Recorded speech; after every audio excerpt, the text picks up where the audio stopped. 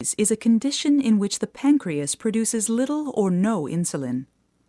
Insulin is a hormone that helps your body use blood sugar, known as glucose, for energy. Your body takes the food you eat and breaks down fat, protein, and carbohydrates for energy. While your body is digesting the food, the carbohydrates are broken down into glucose.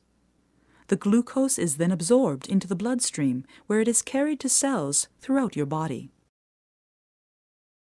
Insulin helps your cells absorb the glucose in your blood, allowing it to be used as energy. A healthy pancreas releases a regular supply of insulin into your bloodstream. After you eat, your blood glucose levels rise, and your pancreas responds by releasing more insulin to move the glucose into your cells.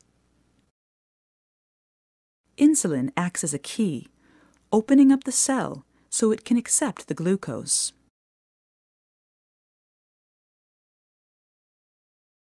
In a person with type 1 diabetes, the pancreas produces little or no insulin. Without insulin, blood glucose levels rise. Without insulin, glucose cannot enter the cells and be used for energy.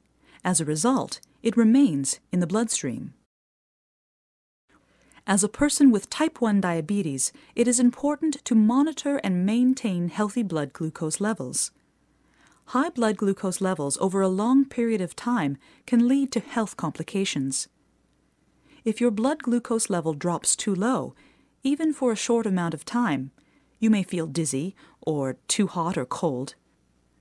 If your blood glucose level drops extremely low, you may lose consciousness. By taking insulin as prescribed by your doctor and maintaining a healthy diet, you can keep your blood glucose levels within a healthy range.